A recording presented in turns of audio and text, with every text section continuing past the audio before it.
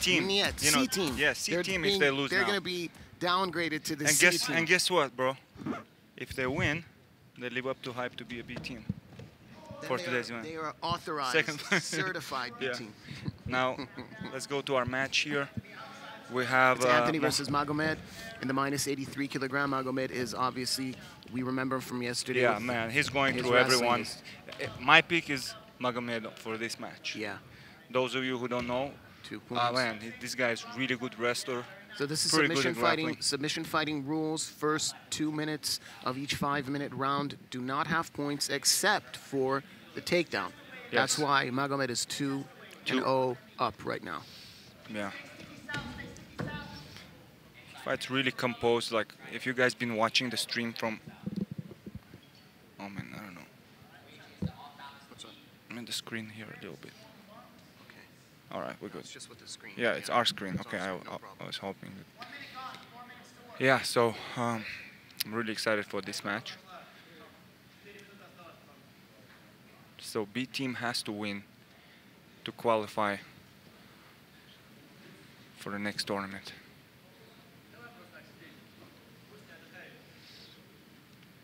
"40 seconds left until the points start.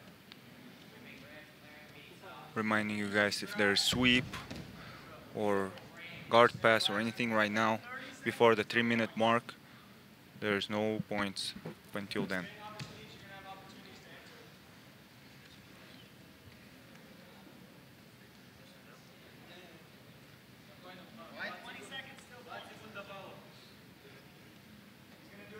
So it's do or die for B team here. Yeah, pretty much. If you want to add a little bit of drama. Of course.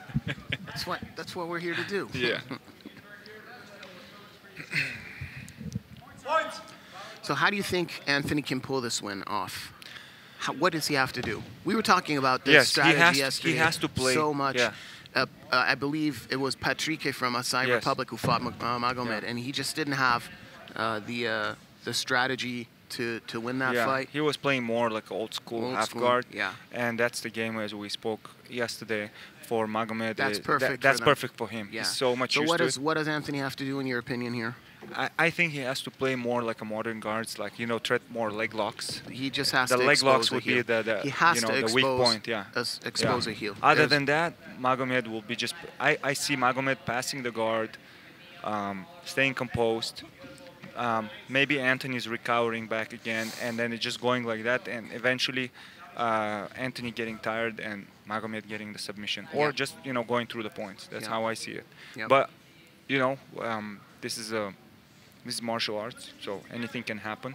But that's just my prediction for this one. Who you were more impressed from the B team so far at this tournament? The big guy. Yeah, the big guy. Yeah. What was Anthony? Yeah. His name was Anthony or Michael? I have to pull out the list. He looked like a WWE wrestler. Yeah, he was really calm. And he was so... Seems like he overwhelmed He's Anton. so aggressive. You know, I felt like Anton was a bit... didn't get a second into Seemed that like fight. He was a little bit nervous there. He That's did how not. I saw He did it, not get any bite into that fight at all. Now we have a guard pass here, like we said earlier. Wow. So I think maybe Anthony will recover back again. Or who knows? Maybe Magomed will get more dominant position.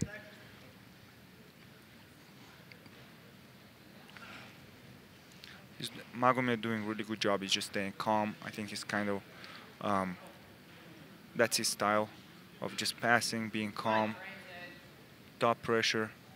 He's a really good wrestler, really accomplished grappler for UWW. Yes. So a lot of people from the West probably never heard of him.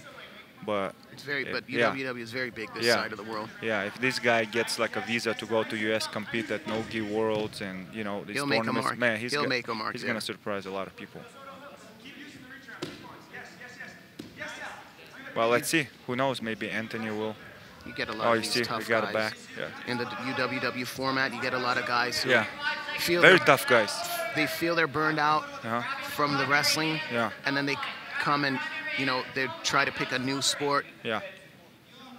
Obviously, UWW has the grappling rules. Yeah, and important thing here to mention, Magomed is from more like a mountain area of Dagestan. Yes. And the altitude here is also a little bit hard for the guys who are coming in, not used to training in the altitude. Absolutely. And they're like, I can see some of them gassing out and complaining that it's like, it feels like as if they're out of shape, but in reality, just the altitude. Okay. Fair point. And he seems very comfortable there. And, as you know, that not the major city, Makhachkala, but other places like the village where he's from, they are like in the mountains. So I don't know what's exactly the number of elevation, but it seems like like I talked to the guys backstage, it seems like he's very comfortable here. And we had in a previous tournament some Dagestani guys visiting who train in a city. They were actually having hard time breathing here. Wow. Yeah. Okay. It's an interesting factor. So, what are they saying? What's going on in the corner? Someone said B team should not allow beards and only mustaches.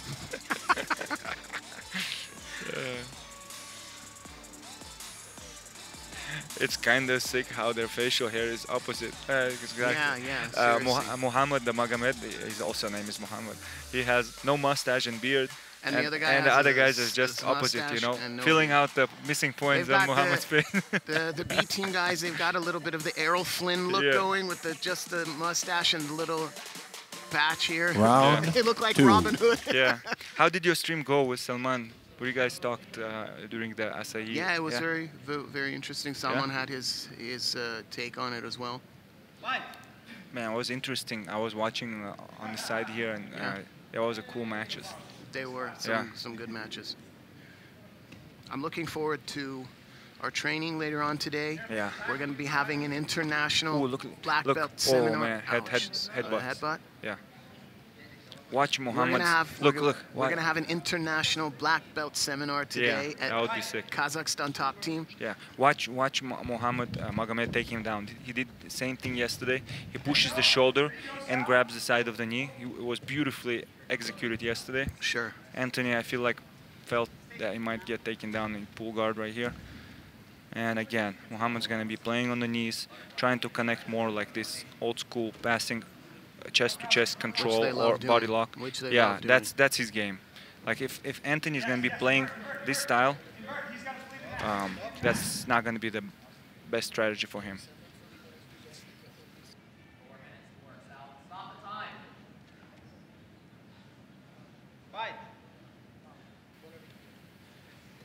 All right, we have 1 minute left until the points kick in.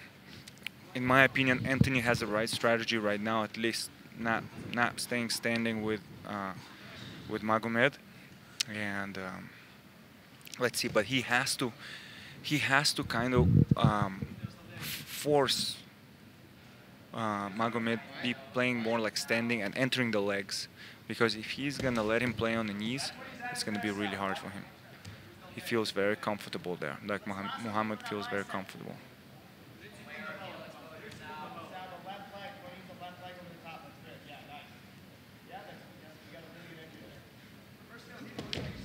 Yo, guys, feel free to message some questions. If you have any questions about the rule set, about the competition. I'm keeping my eyes on the phone in the comments, so feel free to ask. If you have any questions about us, the commentators. Don't talk too much crap on us either, please. We'll be glad to answer you. If you want to smack talk, we'll find you and we'll just talk about we'll choke you. I'm just gonna talk about he's about to hunt you guys.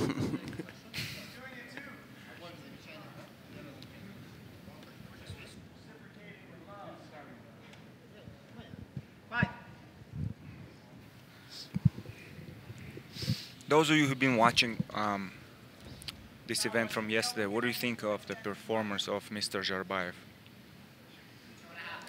Someone asking, no heel hooks allowed? Yes, heel hooks are allowed. They are allowed. Reaping is allowed. Yes, so all reaping, heel hooks, all leg locks are allowed. Everything. Reverse heel hooks, reverse toe holds, everything. Yeah. But the only thing that is not allowed in this tournament is slams, right, from the submission. Slams to get out of submissions. Yeah. In general, all slams are illegal, whether in a submission or not in a submission. Nice transition, but not enough. No-gi is it's very hard to control your opponent to get side control.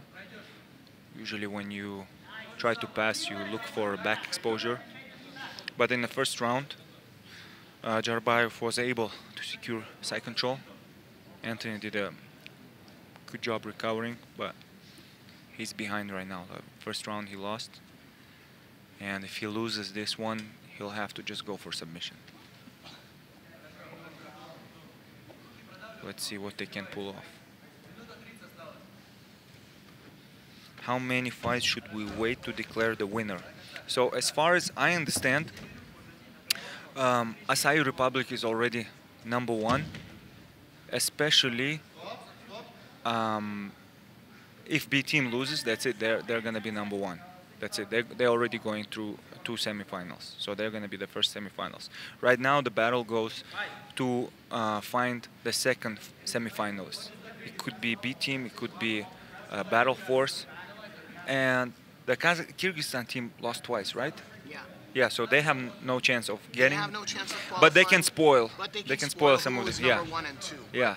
So Kyrgyzstan team pretty much has nothing to lose, so they're gonna be really dangerous against Acai Republic, and Acai Republic just gotta beat them smart.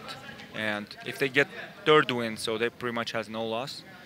B team has 1 win, one loss, so B team beat the Kyrgyzstan team yesterday and lost today to Team Acai Republic.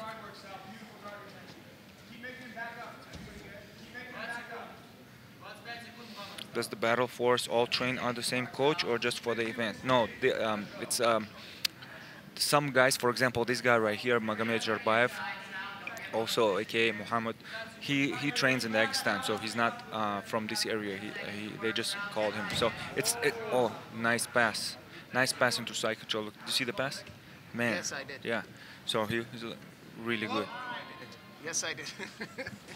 So, yeah, he had a nice guard pass. So far, Magomed is just winning. You just have to not get submitted and finish either on point or submission. Anthony, on the other hand, he has to get a submission. I can't hear you because your mic is low.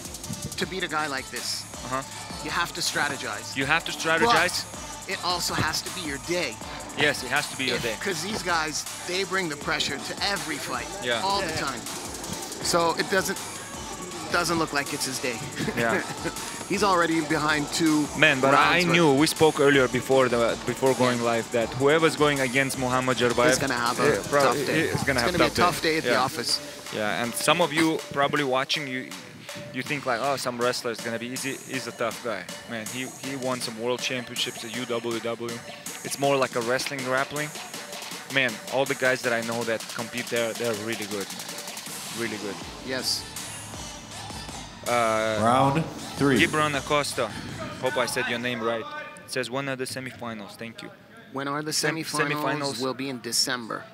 Semifinals and finals would be in December, but we're gonna have in August the second qualifiers for so semifinals. We get the next 2 teams as the semifinalists in August. Yeah. So pretty much in this event, we're gonna find out who's gonna be 2 semifinalists, and in August there's gonna be another event where it's gonna be 4 teams, and we're gonna find second pair of semifinalists. And I believe the next tournament there's gonna be some guys from the Danaher squad team, like a new wave. In August? Yeah, in August. New wave, and also some Russian teams. Yes, 2 Dagestani teams. Wow. Yeah, that's gonna be sick. There's gonna be 1 team from Khabib's Nurmagomedov team. Ouch. And there's gonna be another one from the kind of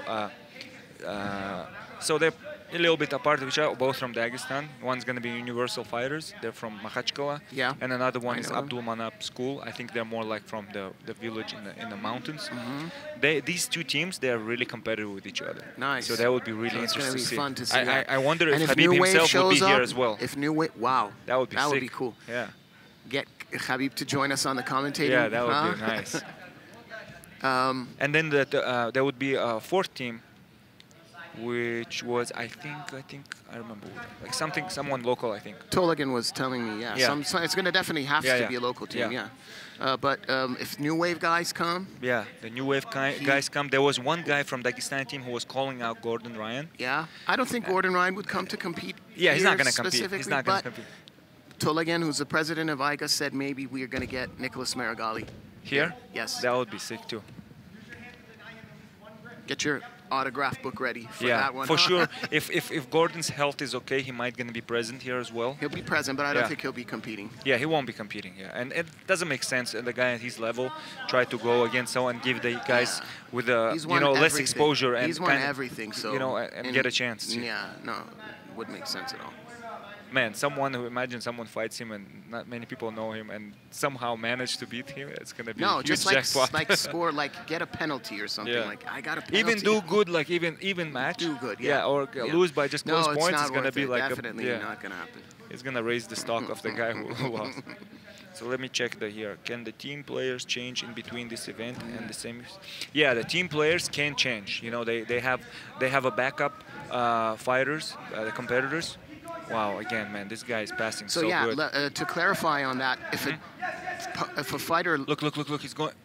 Oh, he's going for a leg lock. Look at this guy. Damn, we have a wrestler shooting the heel hooks. Again. Oh. No, I don't see... Just to clarify, if a fighter from a losing team does not have the right to join another team. Oh yeah, they cannot. I'm just saying, in between them, they have the right to switch. They have an alternate. They have alternates for specific weight classes, so they can. But if a fighter loses, if his team loses, he cannot return to another winner's team. Yeah. I think maybe that 100%. Was probably what somebody was asking. Yeah. Man, the only way I see Anthony beating him is like either a leg lock or choke from the back. Yeah, that's it. I don't see him tapping to armbar. That's the blueprint. Like these guys I've seen them like, man, the pain resistance is really good. And oh man, let's see what's happening here. Yeah, what a passer, huh? Like, man, he just stepped over his head like he was gonna get a Kimura, but just flattened him out. Someone says, I'm traveling to Kazakhstan soon. What should I expect? What the national dish? The horse meat, man. The horse. Have you eaten horse? Alistair Overeem diet. Yeah. No, they really have a national dish as like a horse meat.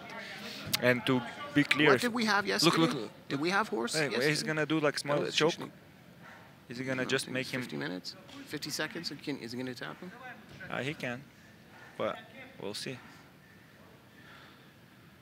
The food here is great, guys. You don't think that it's just a horse. The hospitality, the hospitality is great. Fantastic. You have a beautiful mixture of big city and mountains. It looks like Switzerland. Look at this right here, guys. Arm. Oh, he's the arms. He's got it. No. Oh, nice job by Anthony. At least, even if losing, but doesn't go out tapping. Shows good heart and skills of defending submission. Pretty much it's done here, guys. I don't see any submission happening. And Magomed Dzharbaev is taking this win.